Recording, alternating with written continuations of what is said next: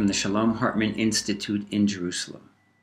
The quotes at the opening of this video should suggest to you, and they suggest to me, that ethical behavior is a cornerstone of virtually all civilizations around the world. How much more so then for journalists and writers whose job it is, whose goal it is, whose passion it is to bring information to people to help them improve their lives. What I'd like to talk to you about for the next few minutes is the need for ethical practices in the kind of journalism that you're going to be practicing with the YALA program. In today's media environment, ethical behavior is more important than ever, especially because the traditional systems of media have broken down. The major global media are struggling to survive. New voices are emerging. Many institutions, organizations, individuals are reaching global audiences with their messages directly without the filter of a newspaper, television station, or radio station. Any one of you, by virtue of pressing a button on the keyboard of your computer, or even swiping a button on your smartphone, can create a global sensation by what you write, what you report, what you show with images, and what you put on video. Therefore, the importance of behaving and performing your work in an ethical manner is extremely important. In fact, one way that you will be able to cut through the clutter of information in the world today is to provide content that is trustworthy, that is honest, and that is fair. Now, by saying that, I don't mean that you have to perform the way traditional, at least in America, traditional journalists did, which was a he said, she said kind of approach. Simply reporting what people said, occasionally getting a response from someone else, and then stepping back as if you had no role in anything other than transcribing their statements. That kind of journalism, especially for the people you are and the kind of work you want to do, will not be adequate. It will not suffice. It won't work. No one will pay attention. That said, this doesn't mean that you have to be sensationalist, that you have to make things up, that you have to scream louder, that you have to put everything in capital letters to be heard. In fact, often the quietest voice is the one that's heard the most, if it's the voice with the most authority, the most honesty, the most accuracy, and the most value to the reader or the readers or the viewers. So, how do you do that? What can you do in your work as budding journalists, as citizen journalists, as reporters, as writers, as commentators on issues of significant importance in the Middle East, which will be read across country boundaries, which will be read perhaps around the world, which will be viewed on video or listened to around the world by people from many different backgrounds? How can you do this in a way to have the most impact? I think there are a few things that are important to know when you go about beginning this process. One of them is how different you are and how you must be different from the traditional or even the large existing media in your countries today.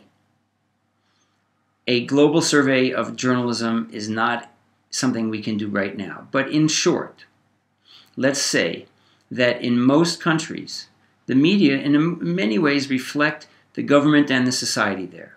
In the United States, for example, journalism is protected by the Constitution of the United States. In Europe, in Northern Europe, Western Europe, similar traditions exist, although not as codified as in the United States of America. What you get in Northern Europe or throughout Europe is journalism where opinion plays an important role, but it's opinion that is often colored by the traditions of the communities and societies that they're in. In emerging countries, whether it's China, any place in Northern Africa, where there is less political freedom and less of a tradition of independent media, Journalism exists, of course. Some of it's very good, some of it's very reliable. But it is very different from the journalism practiced in the United States or Canada or Australia or France or Germany. Your work differs from that even more so. Your work is personal, it's individual, and it's written or being produced for an audience of peers and hopefully a broader audience worldwide. You were selected and are training for this because you have been found as people, as young people, who can speak from the heart and can speak in an honest voice and can actually listen to others as well as present your opinions. But there are some things that I think that are important for all of you to keep in mind as you go about training and beginning this work. First of all, a classic definition of journalism, and one that I think applies across all boundaries and across all styles and formats, is that journalism is a search for truth. It's easy to say that, but what is truth, right? What is your truth and my truth may be very different. But if we accept the fact that we're seeking truth as we understand it, and being honest with ourselves and being honest with the people that we are writing or producing for, then you will go a long way towards having credibility. And credibility is probably the most important currency, the most important value that you have. Your words, your pictures, your images will be heard, will be read, will be viewed around the world and judged by people from very different backgrounds. But they will judge you, they will understand you better, they will trust you better if they believe that you're being honest with them. What does being honest mean? Being honest doesn't necessarily mean you have to accept everything at face value. Being honest doesn't mean you have to pretend to be a so-called objective journalist. But it does mean that if you know a fact, if you have information, you are obligated to present that information as accurately as you can.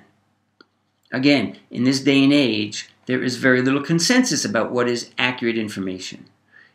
In the case of the recent war between Israel and Hamas, there was a lot of information out there. Some of it was more reliable than others. Many of the people who reported one side or the other passionately believed what they were reporting was true. An objective, third-party, distance view might find some of that factual information to be less than factual. But what is important, what is key, what will carry through is the honesty of the people producing it. So that means, in very basic practical terms, if you take a photograph, put the photograph online as accurately as possible. If you need to enhance the picture to make it more visible, that's one thing. If you crop it, and so only a piece of it is showing, I think you need to be honest about the fact that you cropped a certain image because you had a certain idea of what you wanted that image to present. If you receive information from an organization, treat it with skepticism, even if you believe the organization. That doesn't mean they're lying to you. You don't have to say they're lying. But it is important for you to be skeptical of assertions by individuals with an agenda. And I'm not saying you shouldn't have an agenda as well in your writing. Much of what you do will, in fact, have an agenda. But if you don't present your agenda in an honest way, and if you aren't transparent about your own agenda, what your goals are, then it's going to be very difficult for people to believe you. Why are you doing this? What is your goal? It's important for you to explore your goals and your motivations. Then you will know what you're trying to do, and that will inform the work that you do. If your goal is to be a polemicist, to be, in a sense, a politician, then you're really not doing journalism. I'm not saying that you cannot have a political opinion, you cannot have strong beliefs. In fact, one of the things we've learned is that journalists who pretend not to have strong beliefs are essentially fooling themselves and, frankly, fooling the world at large. You do have strong beliefs. You have a baseline for what you're doing. And that's important, but it's important also to be honest about that. You believe that a certain thing is possible, and your writing, your reporting, your video programming, whatever, your podcasting, will reflect your belief that this is possible. But if you try to reach that goal in a dishonest fashion by not reporting contradictory information if you're aware of it, by taking an ideological stance without thinking it through, by slanting, as it were, what's out there to suit your purpose, then you're not doing anybody any good. And frankly, you won't reach your goal anyways. People can see through it. In fact, it has been said, the internet is a truth serum. If you post an article that has checkable facts, and those facts turn out to be wrong, someone, I guarantee you, someone, whether it's inside your organization or outside, will find that out and will therefore destroy your credibility by saying, this person knew that in this particular case, this happened, but they wrote about something else. You cannot recover from that. There are news organizations in the United States and in Europe and Asia and Russia that have lost all credibility because they were patently dishonest. Now, there are many temptations on journalists. For example, in China, where journalists don't get paid very much and are often, in fact, part of the government, they do two things. One of them is they will take money to write about products in the newspapers, as if instead of buying an ad, they will buy the reporter. The reporter will write nice things about it. In the West, journalists will take junkets. They will take a free trip to someplace in order to write about it. Now, maybe they couldn't have gotten there otherwise. Okay, that is acceptable, but it's important for you to say that. I wouldn't have been able to write about this hotel, this resort. I would not have been able to write about this war zone if group XYZ hadn't taken me. And it's important for you to know why this particular group sought me out to go cover this particular story. This is the kind of transparency that's necessary. This is the kind of honesty that will win you credibility. And so when I read your story and I see that you were in a difficult to reach place, and that you were brought by a certain organization, and that you tell me why that organization brought you there, what that organization was hoping to achieve, then you have built the kind of credibility with me that will engender my trust in what you've then reported. Not every journalist is going to do that. And that's why there is a lot of material out there that people don't trust anymore. For all of the academic and journalistic work about ethics, trust in journalists, at least in the United States and Western countries, has fallen precipitously in recent years if we are to believe the polls and we are to believe what people write about it. The other thing that's happened in journalism that's very important, that in fact is very directly connected to what you're going to do, whether it's in Europe, Asia, Africa, North America, is that one of the most significant trends in journalism worldwide, primarily in the United States where it's such a new thing, but similarly so in the rest of the world, is that journalism is getting more opinionated, and people are now turning only to the journalists whose points of view they support. So what you get is what they call the echo chamber. I write something that agrees with your politics. Therefore, you will read me. I will continue to write along these lines because no one is challenging me. You will continue to be reinforced in your beliefs by what I write, and you won't explore other possibilities. I think one of the things that is going to be exciting about this project, the Yala project that you're involved in, is that there will be an exchange of ideas. There will be people who aren't on your team, who aren't on your side listening. And those are the people for whom you have even more responsibility to be honest, accurate, and fair. Now, I know some of those terms are easily distorted, but if you're going to be writing for an audience that doesn't necessarily agree with you, you need to take that into account, and you need to take that into account in the way you write. A friend of mine who is an experienced diplomat, when he writes something, will often accentuate the weaknesses in his own argument and accentuate the strengths in his opponent's argument because he understands that there's no way that he can be 100% right, and theoretically, presumably, no way the other side can be 100% wrong. So acknowledging your own weaknesses is a way, not just a tactic for building support, but a way for you to understand that there is often another side or multiple sides to an argument.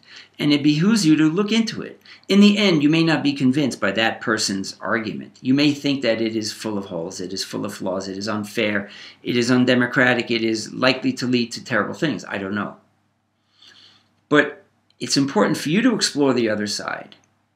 And then when you write it, find something. I guarantee you, you'll find something in the other guy's positions that will be worth writing. And that kind of intellectual honesty to yourself will come through in your writing and will show itself as valuable information and will build the trust and credibility that you have with your audience.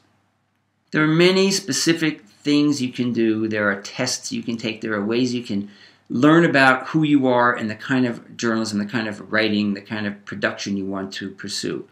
Journalism is a noble profession for all of its flaws, for all of its failures, for all of its moral failings, for all of its errors. I believe strongly that it is a highly moral, highly valuable skill, highly important field in which to work, especially in this day and age, because there is so much information out there. People really need to know what's good, what's worthwhile. And again, the way to get at it is to be honest with yourself and honest with the people you're writing for. So in conclusion, let me just say one last thing. You wouldn't be doing this if you weren't passionate about your beliefs. And that's a good thing. That passion can and should come across in your writing. You shouldn't let your passion blind you to what else is out there, to the exclusion of other ideas. And it's a form of intellectual dishonesty to ignore what's out there and to be a polemicist. You wouldn't be going into this project if you didn't have passion. That's important. Your passion can and should come through in what you're doing. But you shouldn't let your passion blind you to what else is out there.